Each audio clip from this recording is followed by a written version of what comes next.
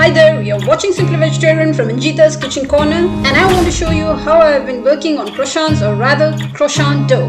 There's an easy way around, but I thought to myself, if you want an authentic classic bakery style fluffy puffy buttery croissants, then I must choose the challenging one. So in that case, this is not a tutorial video, but I promise you'll definitely learn something with me. Let's get along. The dough. Beginning with the liquid, 100 grams warm full fat milk along with water, 67 grams. Then as for the dry ingredients, 300 grams all-purpose flour or maida with 11.8% protein content, which as per the stats is best for a pastry dough. Salt around 1/4 teaspoon and sugar 33 grams. Here I use this one, instant dry yeast 3.5 grams. Whisked to combine and added liquid mixture to form a dough. Kneaded roughly for 3 minutes until all came together. Then one more ingredient, cold butter 33 grams. This will help develop the texture. Then I kneaded straight for 15 minutes, far convenient if you got a stand mixer. Thereafter the dough looked smooth and supple enough. Then I covered and let the dough rest for at least an hour. In between I prepared the butter blocks. This is chilled butter, total 170 grams, which I divided into two parts, 85 grams each, and you must be wondering why. The fact is, my kitchen counter is way too small to freely roll out the croissant dough, and so I'm dividing the butter as well as the dough. Now the butter I used here is this unsalted Amul butter with 82% fat, as these type of recipes call for 82 to 84% fat content. Then I give this butter a square shape while beating lightly with a rolling pin. Having done with both, I kept them in the freezer to chill. After 1 hour, the dough was risen, doubled in size. I used this cling film to wrap the dough separately. Then I rolled the dough, giving them a square shape. Having done both with almost the same size and thickness, I let them chill in the fridge for again 1 hour. Then it was time to lock the butter, first fold and laminate. Both the butter and the dough slabs were equally firm and cold. Then sprinkled some flour and started rolling out lengthwise. Place the butter at the center and lock from both sides. Now working without the scale, the width rolled out longer and had to be trimmed, but that was adjustable at the center. By this time the butter was getting warm and I used the same baking paper to wrap the dough and place it in the fridge to chill again.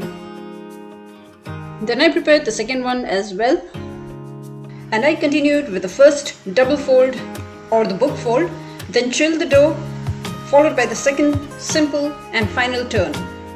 Now, time to share a few of my experiences on preparing croissants following this kind of classic, authentic method. If you're trying for the first time, I would say this isn't easy. That is, if you're looking for a fully puffed up, light with a flaky and crisp texture like the ones you get in the bakery, you'll have to try multiple times like me for that perfection. This one's my 4th time and still not perfect. Ew. So, beginning in small batches, I found more manageable, easier with near perfect results. Also, the room temperature plays a crucial role while working with pastry doughs. It has to be cold if not chilled. Okay, having chilled the laminated dough in the fridge for the second time, I rolled that out into a rectangular shape, wrapped up again and kept in the fridge overnight to slightly improve the flavor.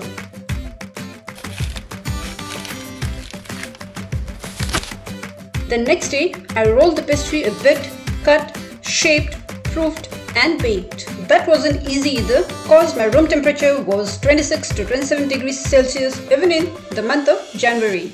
From the first roll-out dough, I cut these right angle triangles for plain mini croissants.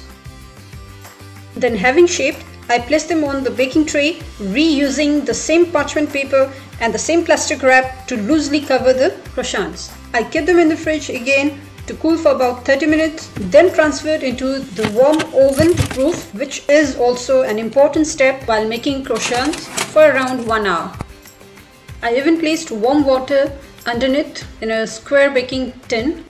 Meanwhile, I prepared 4 stuffed rolls out of the second laminated pastry. As it's clearly visible here, this pastry is slightly puffed up in few places. This could happen if the rolled out dough isn't tightly wrapped before letting rest in the fridge for long hours. The solution is to pierce with anything pointed and let the gas out. Then I roll this out and divide it into 4 equal rectangles instead of triangles, covered and let chill in the fridge because small batches easily get warmed up. So these croissants have been in the oven for an hour, seems nicely proofed, and yes, proofing makes them light and jiggly due to all the gases trapped inside. Then I carefully brush them with thick cream, and in between I preheated the oven for 10 minutes. That was time to bake for 20 minutes as per my oven. Having baked, place them on the rack to cool.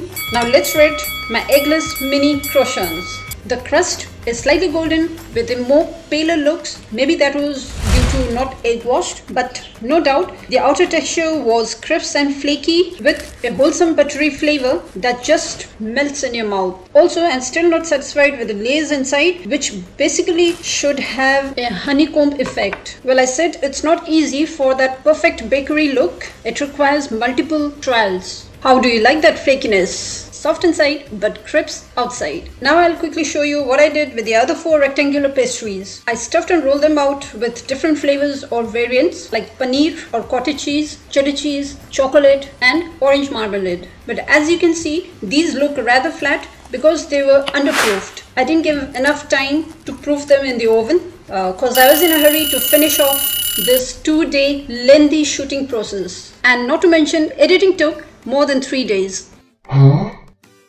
Facts apart, I bet cheese was the best. One day I'll definitely make a video on some of these variants. So, time to bid goodbye until my next video.